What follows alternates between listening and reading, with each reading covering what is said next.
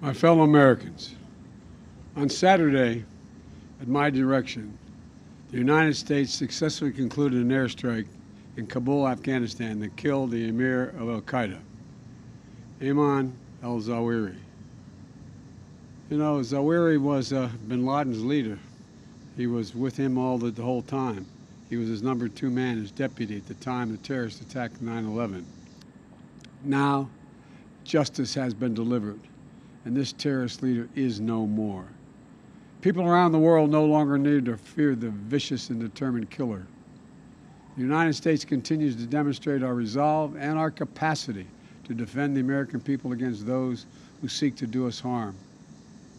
You know, we make it clear again tonight that no matter how long it takes, no matter where you hide, if you are a threat to our people, the United States will find you and take you out.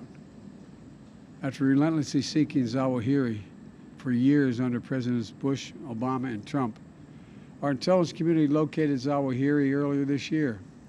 He had moved to downtown Kabul to reunite with members of his immediate family. After carefully considering the clear and convincing evidence of his location, I authorized a precision strike that would remove him from the battlefield once and for all. This mission was carefully planned, rigorously minimized the risk of harm to other civilians.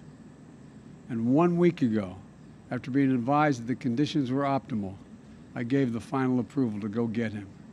And the mission was a success. None of his family members were hurt, and there were no civilian casualties. I'm sharing this news with the American people now, after confirming the mission's total success through the painstaking work of our counterterrorism community and key allies and partners. This operation is a clear demonstration that we will, we can, and will always make good on the solemn pledge. My administration will continue to vigilantly monitor and address threats from al-Qaida, no matter where they emanate from. We continue to mourn every innocent life that was stolen on 9/11 and honor their memories. To the families who lost fathers and mothers, husbands, wives, sons and daughters, brothers and sisters, friends and co-workers on that searing September day, it is my hope that this decisive action will bring one more measure of closure. No day shall erase them from the memory of time. Today and every day. Today we remember the lost.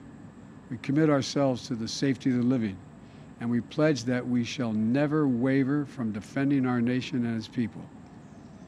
Thank you all, and may God protect our troops and all those who serve in harm's way. We will never give up.